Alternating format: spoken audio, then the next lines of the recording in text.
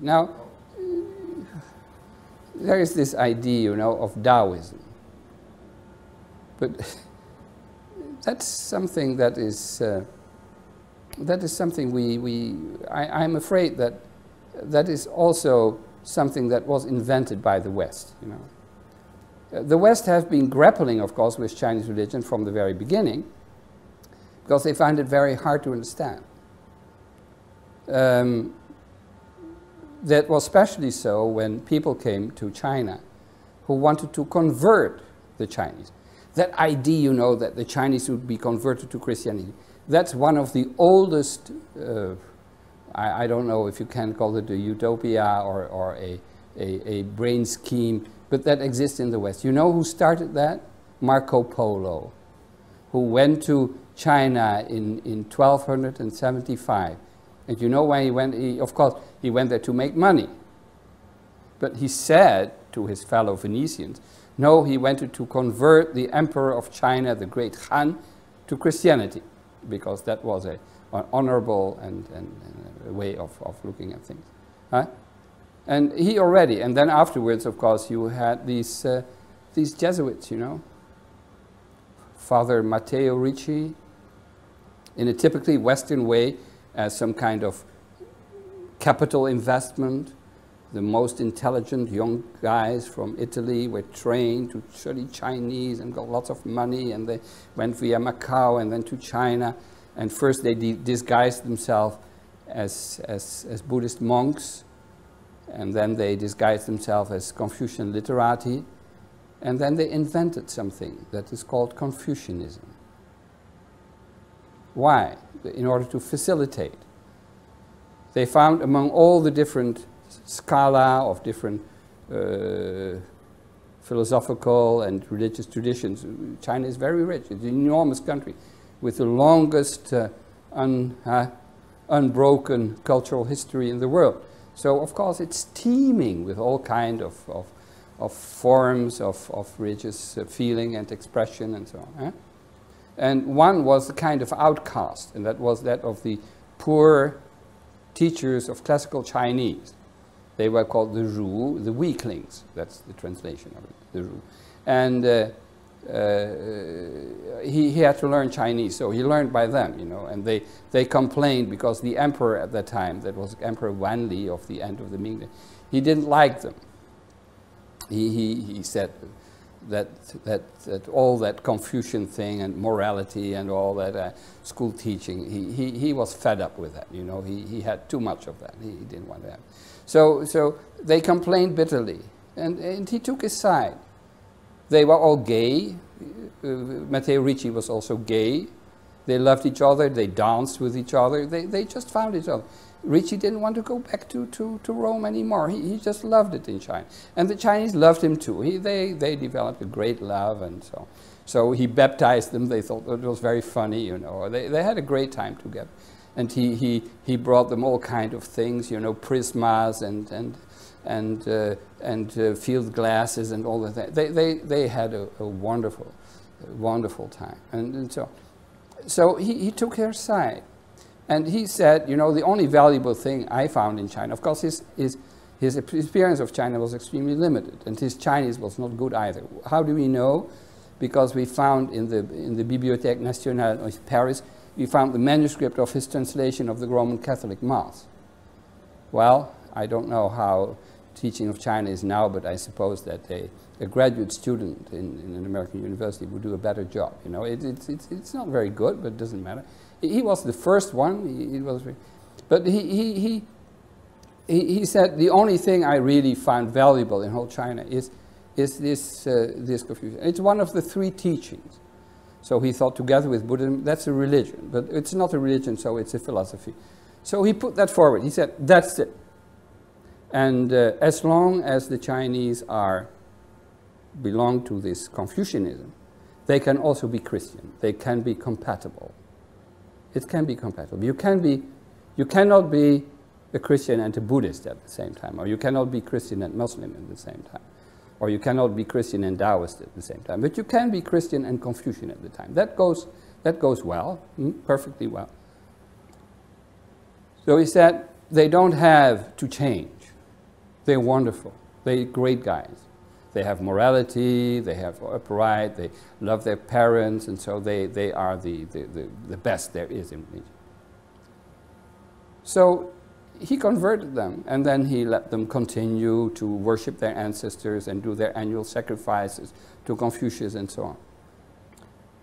But when later the Dominicans came from Manila and also wanted a piece of the Christian pie in China, they were not of the same opinion. They said, that's idolatry, that's very bad, you can't do that. So they refused that. That sparked the rights controversy. And perhaps people don't know that nowadays, but that was the big, big thing. For centuries. For centuries, it went up and on. There were so much arguments.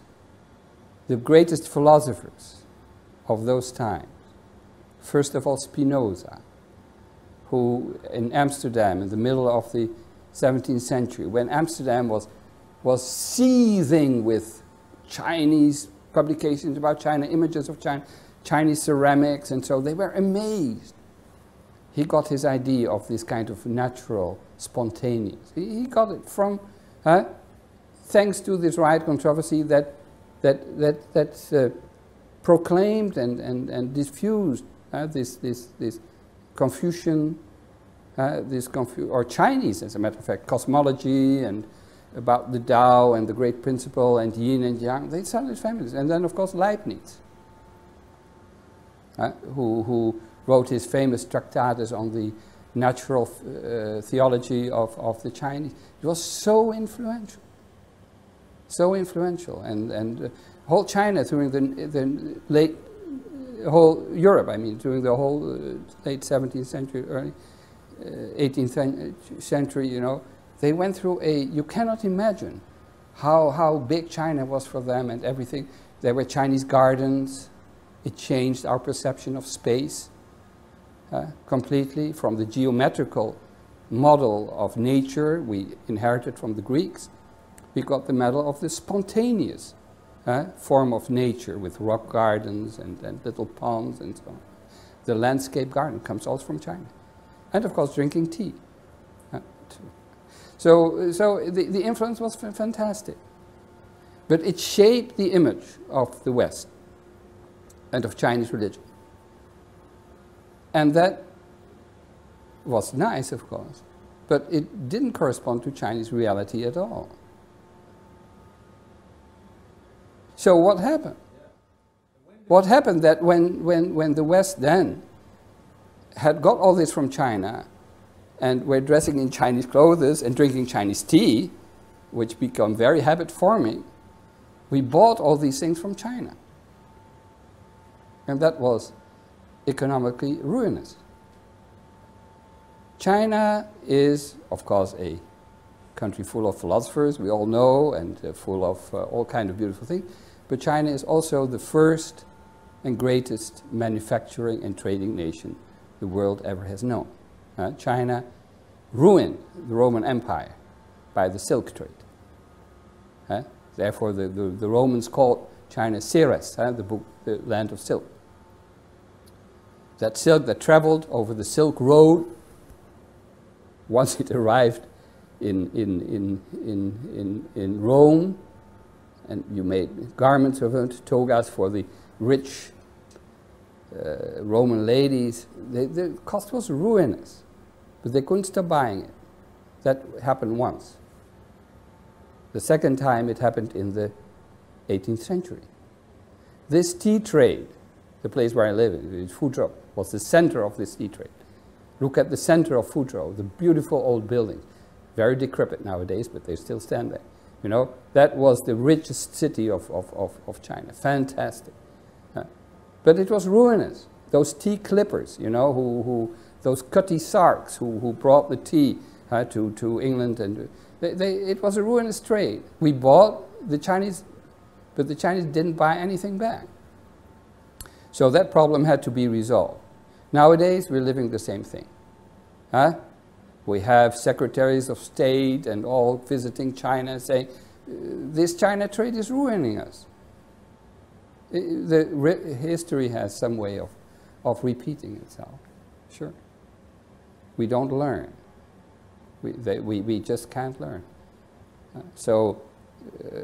What happened then? I mean, in the 18th century was very bad. That's a really black page in the history of we should never forget that. Because a certain guy called Lord Macartney in 1793, he went with a letter of King George, I don't know which King George, there's so many of them, to the Chinese throne, and he had lots of gifts for the emperor, and he said, let's establish official relations and let's try to do something, open your markets. Because he had learned from all these writings that the Chinese emperor was the most powerful potentate. He could do everything. The Chinese emperor could do everything except open trade. That was not his province. The Chinese state had nothing to say about trade. There was no Ministry of Commerce. Who was doing trade? That were the guilds and corporations of China. The so-called 公司, the commonweal trades, the 行会, they had that, and their temples, and their 社会. The word 社会, which means society in China, in Japanese, it means commercial society. 社会. It's all one. The emperor had nothing to say about it. The Chinese themselves tried very hard. When Macartney sailed from what is now Hong Kong, he sailed to Tianjin, near Beijing. He was waylaid on his way by the very powerful merchant guilds of a city called Ningbo. They stopped him. They said, don't go to Beijing, do trade with us. It's useless. You can't get anything. Macartney didn't believe it. He had read in the books that the Chinese emperor could grant everything. Like nowadays, all these businessmen, they run to government officials to do this and that. But the government officials only can think they pocket money, you know, that's the only thing they can do. They can't really help you to build your, you have to be, it's somewhere else. History repeats itself a little bit, I'm afraid. So, he couldn't. This embassy of Lord Macartney, extremely famous. The first pictures of China were made and so on. They traveled with a lot of people and wrote many reports how beautiful China was. And of course, China was far more advanced at that time than any Western country. They were amazed in what they saw. The treasures, the beauty, the wealth of China. We think of China as a poor country, but at that time it was an extremely affluent country. So they were amazed. But the embassy itself, well, was a big, how do you call it? Well, didn't work. It's a fiasco. It was a fiasco. So I don't know whether it's true or not. But according to the Chinese archives, Macartney made a secret threat. He said, if you do not open the market, he told the old Emperor Qianlong, we will import opium. Because opium and opium smoking, which was invented by my ancestors, the Dutch, to subdue the Javanese and to make them tame, to mix opium with tobacco and then smoke it. It had been found that the Chinese also liked it. Opium was forbidden in China, except for medical purposes. And the emperor believed that as he had signed as a young man an edict in the early 18th century forbidding opium, that law stood. Well, it didn't. Like the laws against abusive substances in the United States. You can enact as many laws as you want. People will just do it. It's the same in China. But the big difference is that instead of having a Mexican border, China had a sea border of thousands of kilometers long of all kinds of creeks, which was completely indefensible. Moreover, China didn't have any customs, not any army or anything to do. China was completely open. So the English, I'm getting a bit far from religion now, but I mean, it's part of the story. I mean, they consciously and with lots of money built opium plantations in northern India, and then, of course, as subjects of His Majesty, the King of England, they didn't sell it directly. They sold it to country traders who then smuggled it on the coast. And you just look at the figures. The opium addiction doubled every year from the end of the 18th century, all through the 19th century, until 1907. Finally, the Western powers, who became filthy rich by this opium trade. Perhaps we should return the money? Huh? They're filthy rich by this opium trade. They finally signed an agreement in Lausanne saying that they would stop smuggling opium into China. Okay, that's a long story. But it has something to do with what I want to say.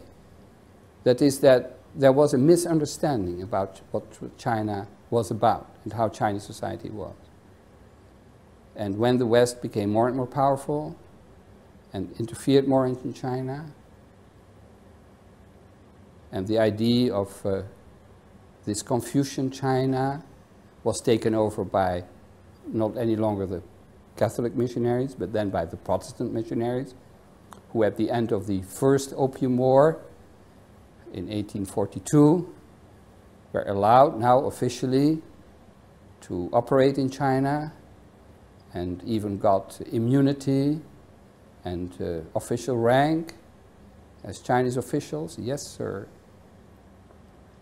They took over that idea, and they started to work with all their money and all their power to make China similar to the image they had. China had to become as they wanted it. That's what you see here, the university. That's how we wanted China to be. So that's it. But in fact, has it really changed?